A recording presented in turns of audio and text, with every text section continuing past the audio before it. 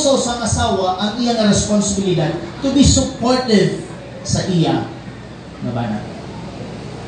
The third key to a successful marriage is to be committed to a cooperative relationship. Husband and wife must do the part. Siling pagani, kuno nga ang mag-asawa gikinahanglan daw nga pareho sa duha ka baka nga nagaguyod sa karo o sa rado. Always gikinahanglan isa lang sila ka direction. Kaya kung hindi lang isa ang ilang direction, wala sang tupa ang ilang adi.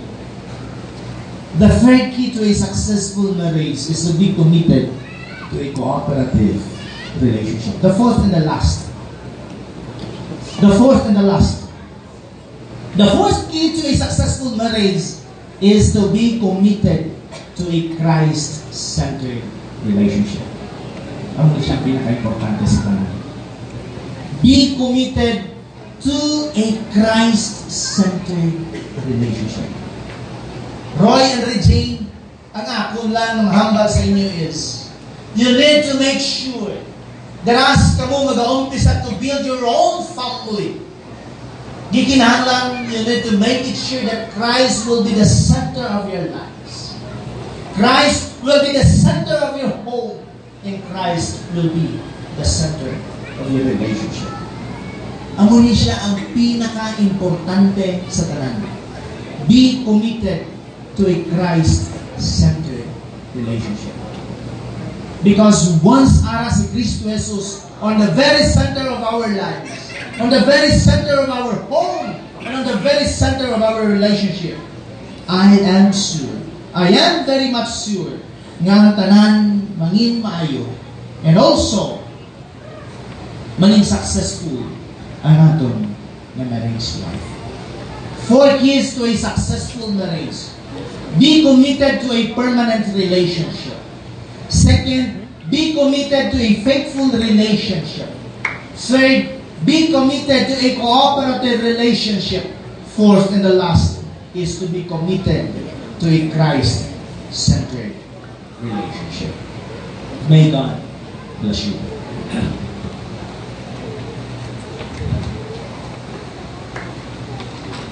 Seeing that no moment is without meaning, we ask that you take this marriage as a beginning of your lives together.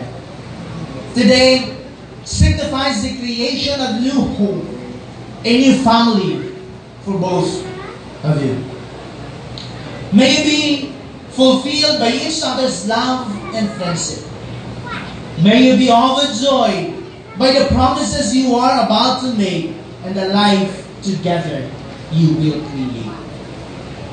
Remember that in every marriage there are good and bad times. Times of joy and times of sorrow. Marriage is a journey, a time of adventure and excitement, enhanced by the love, trust, dedication, and faith that you share in one another. You are mature enough to know the difference between dreams and also realities. You have youth and hope. You also know that good times are sweeter than when shared, and that difficult times are comfort more together.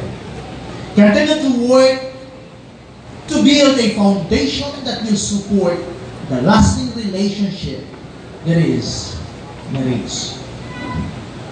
And may the promises you make to one another be lived out to the end of your days. Tomorrow can bring you the greatest joys, but today is the day the journey begins. Ina-request na ako ng atong couple to please stand.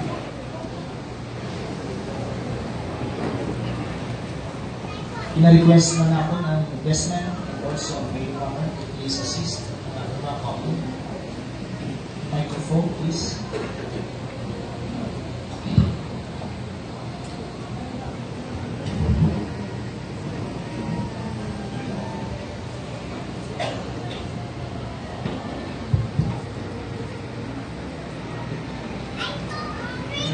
Roy and Regine, Christ calls you into union with them and with each other. I ask you now in the presence of God and this congregation to declare your intent. Face each other, please.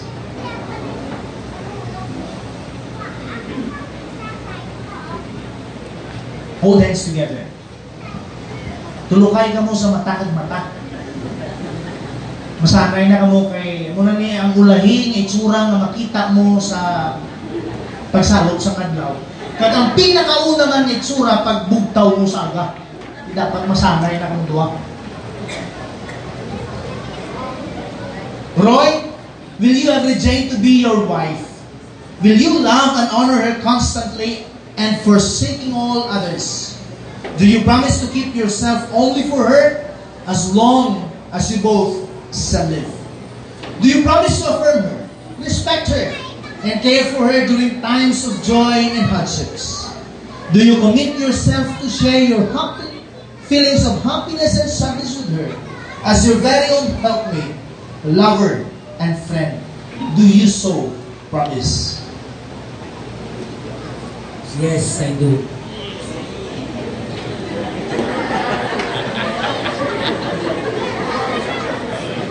Regine,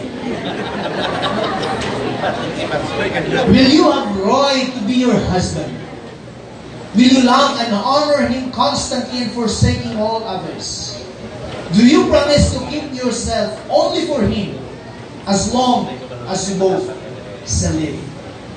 Do you promise to affirm him, respect him, and care for him during times of joy and hardships?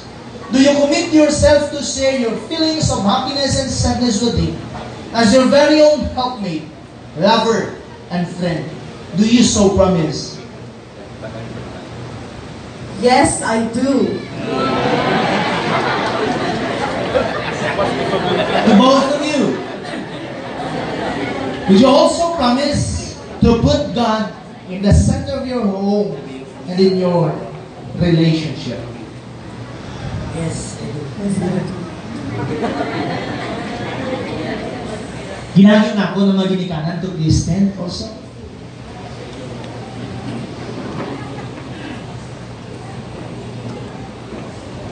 When a man and a woman marry, they form a new family.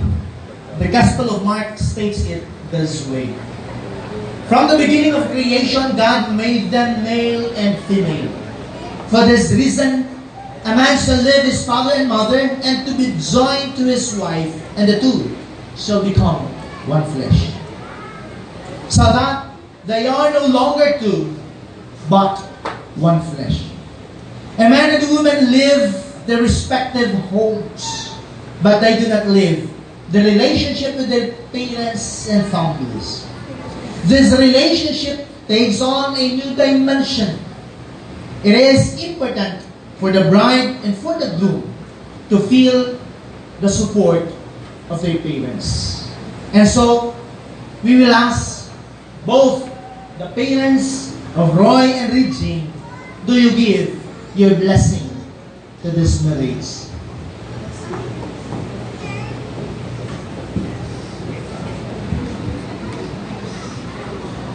To the couple, Roy and Regine, as you contemplate your vows to each other, realize that from this day forward, your destinies shall be woven or shall be forever intertwined.